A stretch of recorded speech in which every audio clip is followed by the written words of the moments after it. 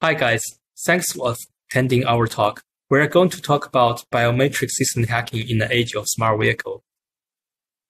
So who are we? I'm Kevin2600 and this is my teammate Wesley. Say hi. And we're security researchers from StarV Lab.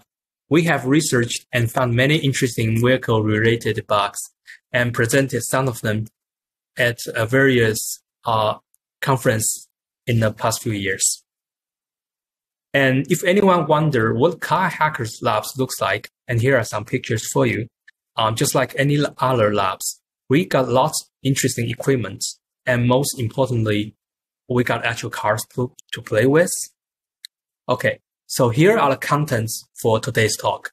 We're going to talk about biometric authentication and face recognition spoofing, and eventually speaker recognition spoofing for the vehicle. And so, okay, biometric authentication. And now this is a definition of multi-factor authentication. Basically, you will need two or more factors like something you are, something you have, something you know to achieve authentication. Now, something you have. So usually this means our key fobs for the car. And the key fob is a very common device we have for the vehicle. And in the recent time, some car companies start to replace the physical key fobs with the NFC card or just a mobile phone for accessing our car. As you can see, the iPhone now have a capability to unlock the BMW straight away. Now, for example, this is the key fob system for Tesla. In the beginning, Tesla only provided the NFC card and mobile app to access the vehicle. Later, Tesla has provided the physical key fobs, but it's still based on the BLE and NFC. Okay, and something you know. Interestingly, some car company like Ford provided a feature that we can unlock the car door with a PIN code. So this is something we need to remember and know, right? Something you are. Oh, again, some model of Ford not only use PIN codes to unlock the car door, it has also provided a fingerprint reader. That means we can point our finger at it and unlock the car. And some company use Face ID for access the vehicle has become a new trend too. As you can see, this one it actually implements a Face ID in a B pedal, so we can unlock our car door with our face. Also, the car companies like BMW and Honda prefer to use our human voice print and integrate with a smart speaker to control cars. So we can say, Alexa, unlock our car in the future. Now let's move on. How do we do a speaker recognition spoofing? So this is a definition of speaker recognition. It is the identification of a person from characteristics for the voice, and it can be used to authenticate or verify the identity of a speaker as part of a security process. The development history of speaker recognition can be traced back all the way to 60s. So the speaker recognition algorithm has started with the template matching and then moved on to probability model like GNM, UBM, and the feature classification, deep vectors and X vector, and so on. So the speaker recognition system generally consists of two categories like feature extraction and feature matching. So in reality, the extracted feature are matched with the feature of people who registered in the database. And the identity is determined based on the similarity of the two features. So for the contents to be recognized, the speaker recognition system is generally divided into three categories. The first one is the fixed vocabulary recognition. It means voice print recognition through fixed vocabulary such as "Hey Siri," and second is fixed voice plus random content recognition. It means fixed and random content combined together, such as "Hey Bob," 2600, and then the 2600 is generated randomly by the system itself. And finally, the random content recognition. That means an entire phrase is generated randomly by the system.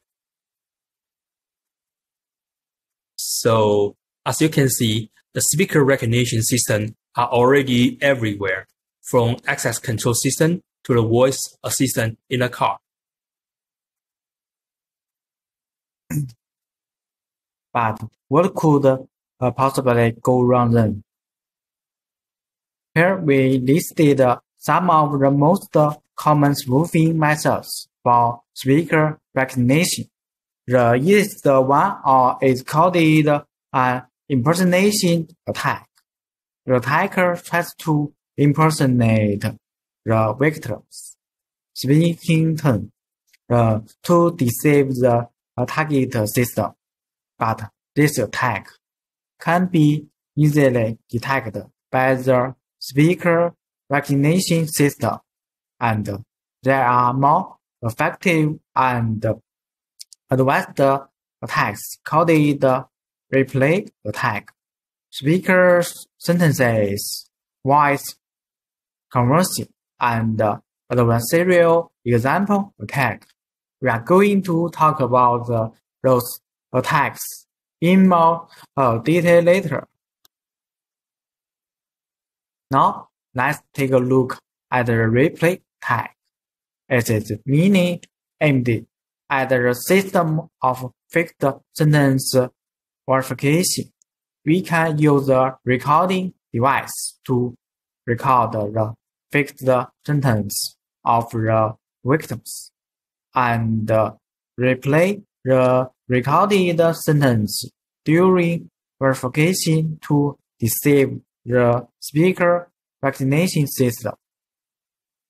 As we can see from a mail spectrogram, the similarity from replayed voice compared to genuine voice is high. That is why the replay attack is very simple yet very effective attack.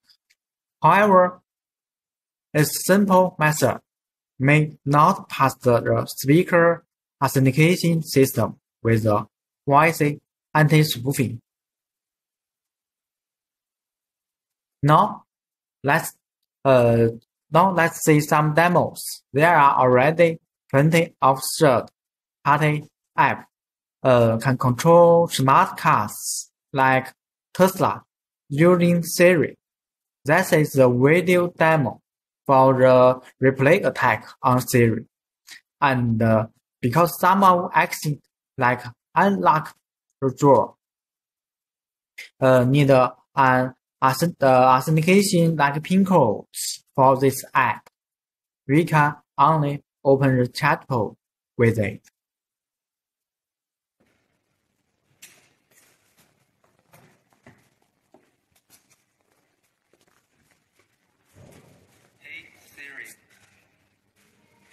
Siri. 打开充电门。好的，完成。However, we have found at least one app that doesn't need extra authentication, and we can unlock the Tesla very easily. Hi Siri. Hi Siri. 来。Hi Siri. Hi Siri. 哎。解锁。晚上好，有什么我能帮上忙的吗？解锁。好的，完成，已解锁。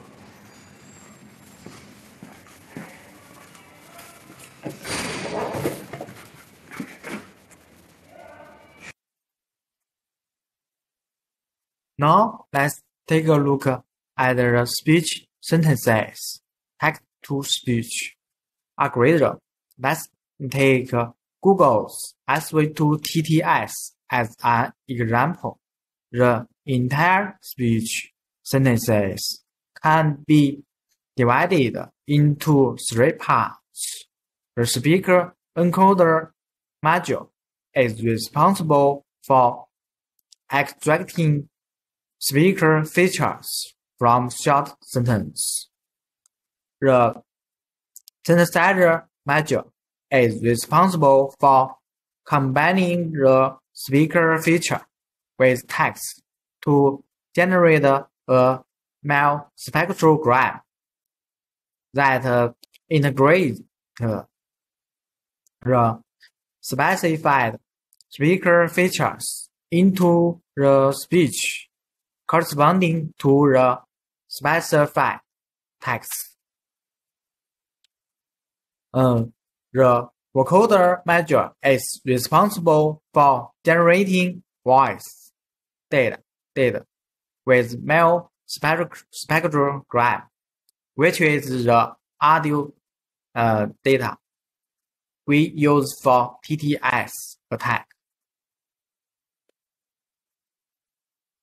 And for the speech synthesis experiment, we use the software called Mockingbird and real-time voice cloning. It is based on algorithm SV2TTS, which open sourced by Google. In perfect situation, it can clone a voice in just 5 seconds to generate arbitrary speech in real time. And this is the demos for the speech synthesis attack.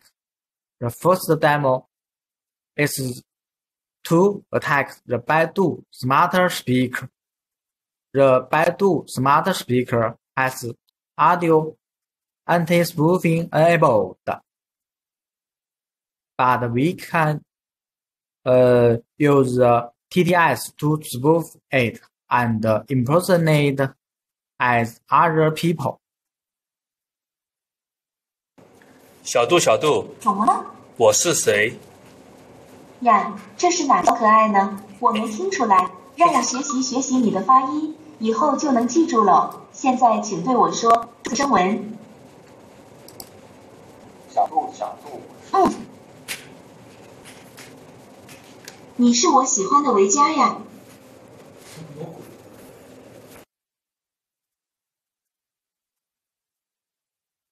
And the second demo is to attack the Timo speaker, where it can also be spoofed by TTS attack.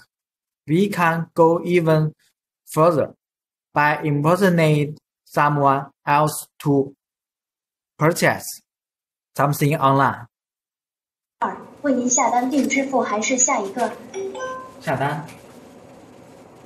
你好，现在进行身份验证，请保持周围安静，并在叮一声后跟我说“天猫精灵8459”。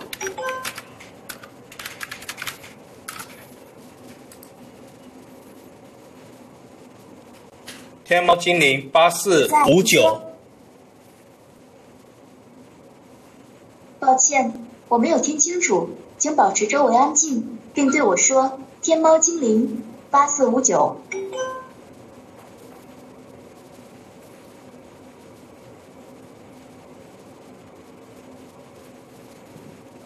天猫精灵8459。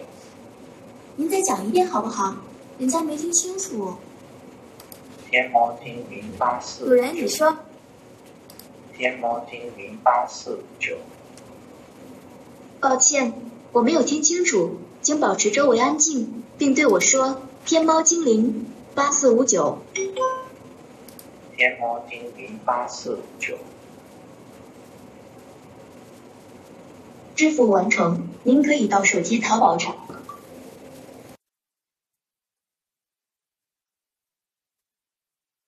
录完 adversarial example attack means an attacker has intentionally designed to cut the machine learning model to make a mistake.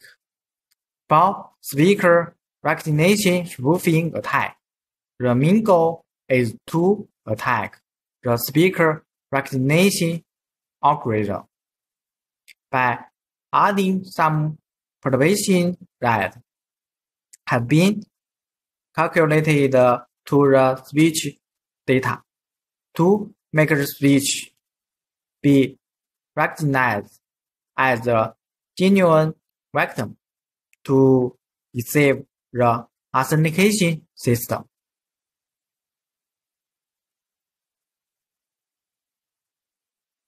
This is a white book environment for speech recognition spoofing attack on an open source project called Deep Speech.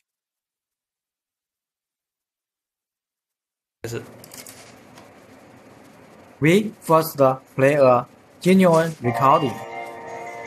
Someone to remember.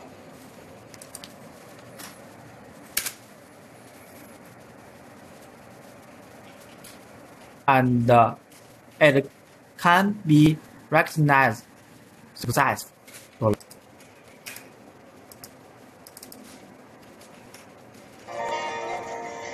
Someone to remember. Then we created a crafted recording.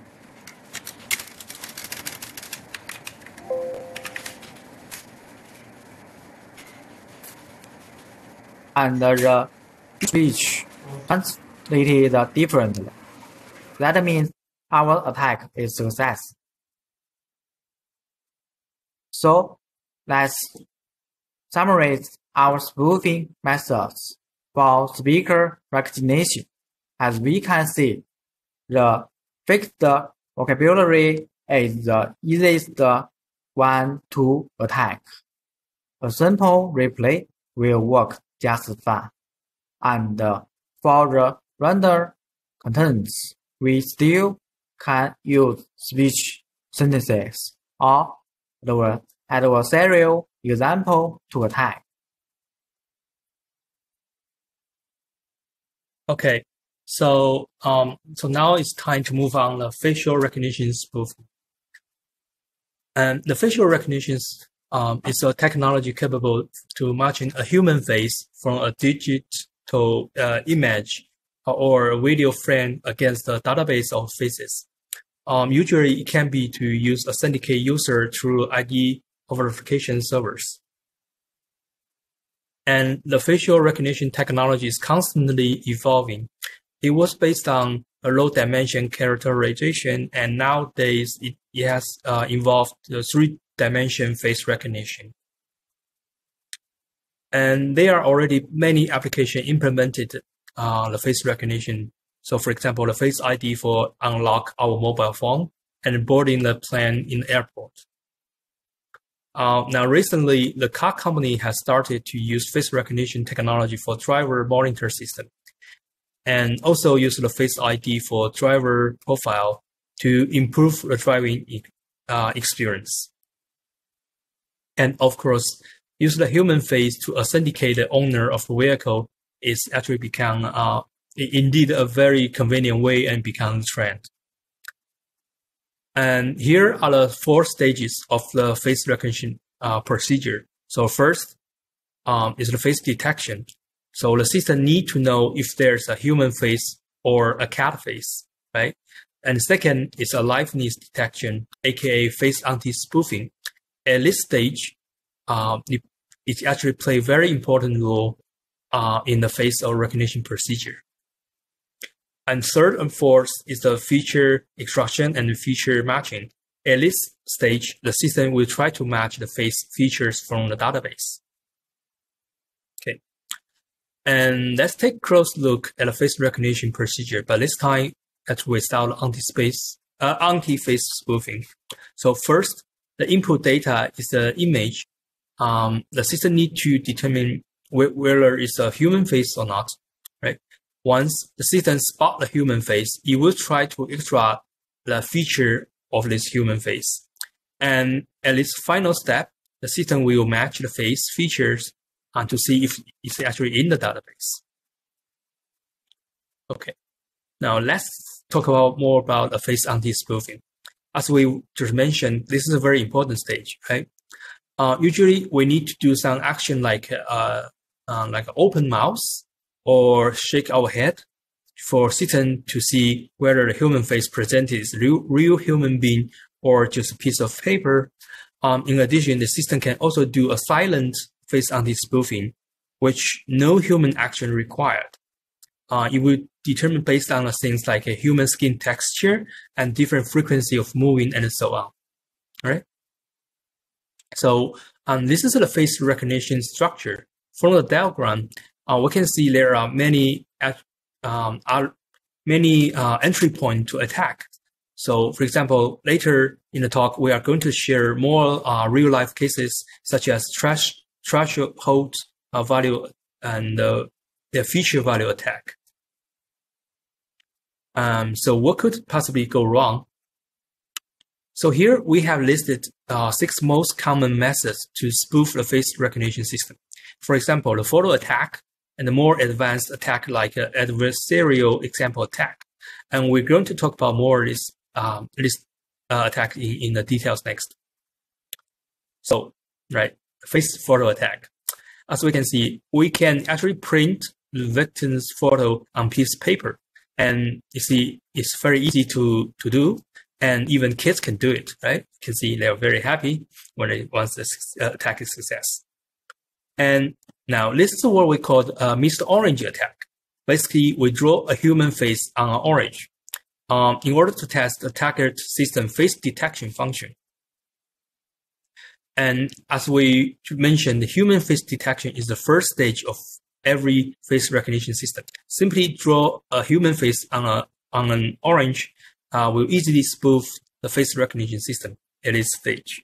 So when a system does not have a good face anti-spoofing mechanism, and the trick will work. So our first target is the smart lock from Xiaomi. As we can see from the video recording, let me just play with. Okay. Yeah, as you can see, the system not only detecting this is a human, but also even think this is a 24-year-old man, right? So we also test the Xiaomi lock with the face photo attack and also the adversarial example attack. As we can see, every trick actually work. The picture from the left is the real human victim, and Xiaomi lock has detected this correctly, which is fine. And then when we present a piece of paper with a photo on it, it also work. And also the adversarial example mask works. So yeah, the Xiaomi lock is now very good for this. Now, but this type of attack can be prevented because more advanced camera system, you will come with the infrared camera. And this is what it looks like from a facial recognition system point of view. As we can see, if we actually present a human face photo or video on a mobile to the infrared camera, you can see this is on a mobile. If we play a video, it actually sees nothing at all, right? So usually we need to do some action like open our mouth and shake head. So for a system to determine if it's a real human being. But what we can do is to actually cut a hole in the eyes area or mouth area to bypass such detection. And we even can buy a customizing face sculpture in order to bypass this system, which lacks detection for human skin texture. So let me play the video. Let's see.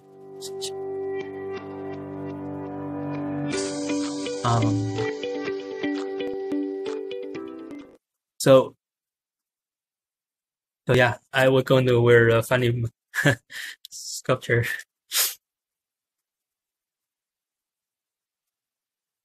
Right? A little bit scary, right? Oh yeah, but this attack actually we tested on a Huawei P30 Pro.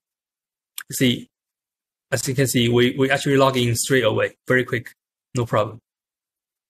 Right? Okay.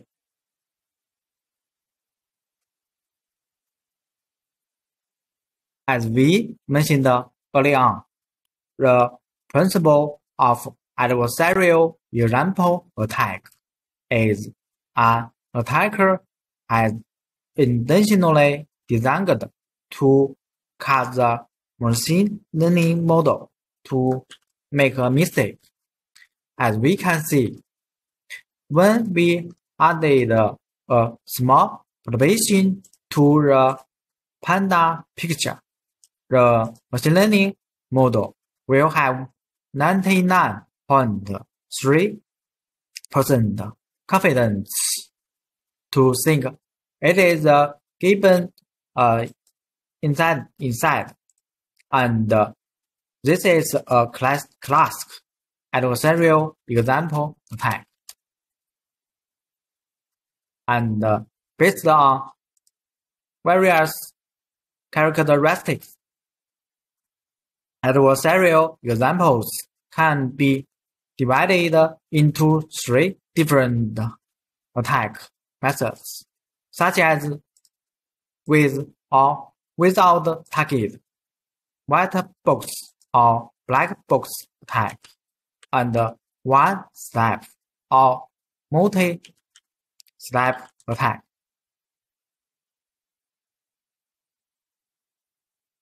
We mainly use the black box adversarial example attack method for testing.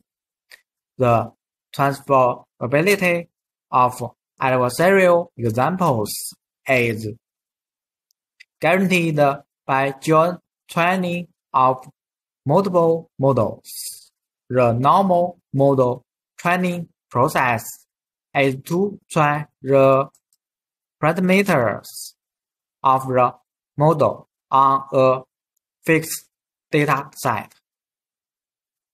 The adversarial sample is training the sample under the condition of fixed parameters, which continuously makes the output of the model close to our expectations. Perturbation area selection has a big impact on the attack result.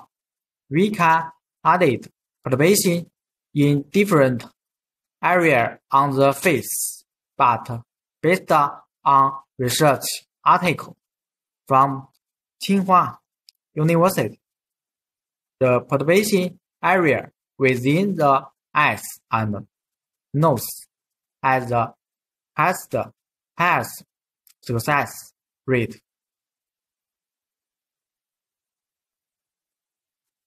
So once we made a mask present to some online ID algorithm for testing, one interesting fact is even we use the same mask because the face, skin, and shape are different.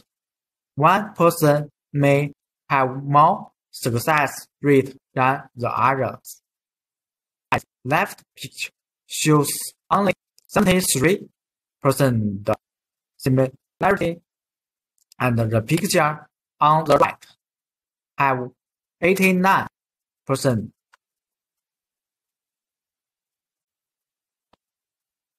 Okay, this is a video demo for the adversarial example attack on Huawei P30 Pro Face ID login system. So, yeah, it works for the real person.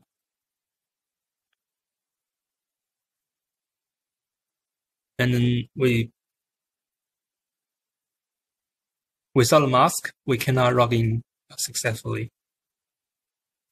So we now wear the actual mask. It works.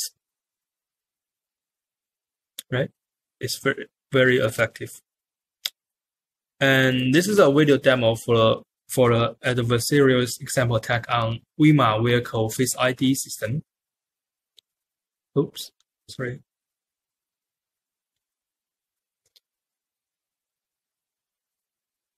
So you can see it doesn't work at the first time, but then we'll try again with the mask on.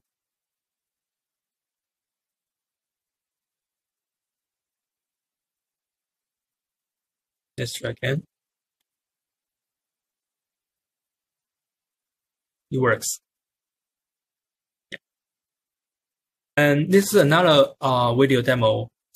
The target is a car which we cannot disclose the name, but this car actually allows us to turn on the engine and drive off if we bypass the Face ID system.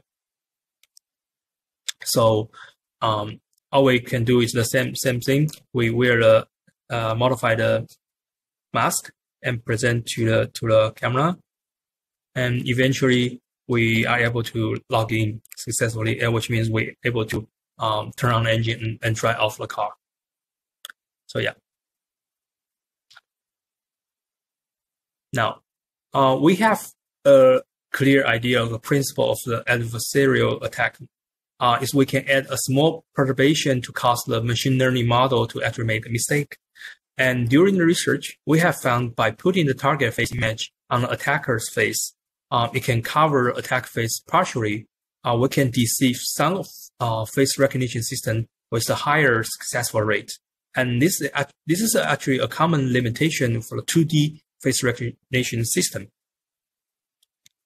And so this is a video demo for the feature replace attack.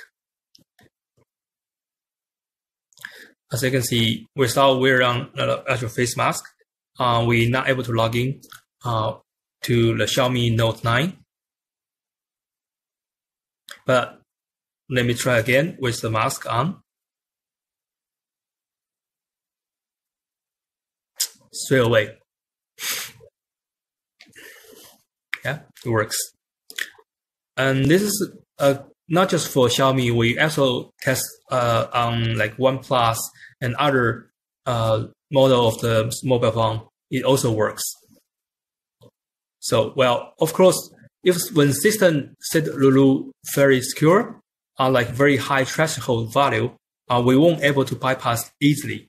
This is a Face ID system for a banking system, which we were actually failed to get in. But I think it's good for them, right? And for us as well. So the threshold value, and this is a car we were pen tested before, but again, we cannot disclose the name yet. But the most important thing is this car is like a lot of other smart cars. Like it has an Android-based IVI system, so which we are able to get in to the engineer mode. Once we're into the engineer mode, we were able to enable ADB connection from there. So once we got ADB cell, we actually a root straight away. So what would you do when you get a root on AVI? Right? Maybe let's see. Yeah, replace the new screen picture, right? So, and this car also got a Face ID function. However, the anti-face spoofing is very good. So we cannot spoof it with the trick we were just mentioned above. But we are root on the system, remember? Turns out the threshold value configuration file is actually stored locally on IVI. So we can actually modify it to a very low value to bypass it. And here is the video demo for the attack. So let's see. First, without modify the threshold value, you can see it won't work. We're not able to log in. Try again and still failed, right? So, and let's do some magic. The magic is to actually change the threshold value into very low, like 0.0 or something, right? So, in order for this trick work, we need also, once we configure the file, we need to save it and reboot the IVI. So that's what we're doing right now. So once the system rebooted, we can try it again, see if we can get in.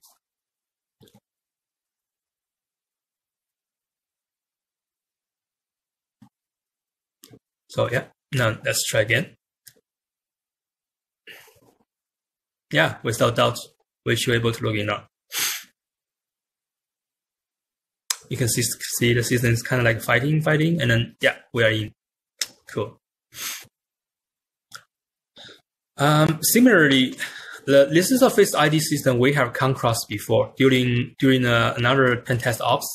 Now, and this system has 2 human face features stored in the database. Once we got root in the system, we can actually replace 1 feature for our own, and the system will only verify like any one of them for login in order for logging into successfully. Meaning we now can log in as victims, and the victim still able to log in as himself. So nobody even will know that we were there.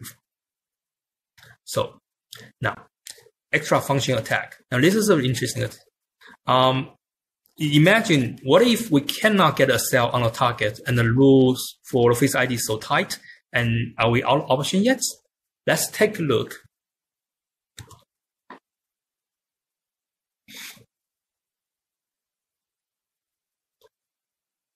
Yeah, see, a simple RF replay attack will also work because the access control system usually have multiple features enabled. And turns out this one, our target has also can be opened by a fixed code radio remote controller. Just like people said, it's not a bug, it's a feature. So, okay, so let's do a summary for some of the technique we have just seen so far. For the face detection, it can spoof by Mr. Orange attack, face photo attack, and face sculpture attack. And for the face anti-spoofing, the feature replace attack and the adversarial example attack will work. And for the feature matching, feature value attack, threshold matching, feature value attack, threshold value attack is the trick we can always try. And in the end, let's not forget extra function attack. Okay, here are some references. For anyone who would like to know more, you can always to check them out. As you can see, we need to do a lot of readings, right? Research for this area. Okay, that's it. Thank you. Bye.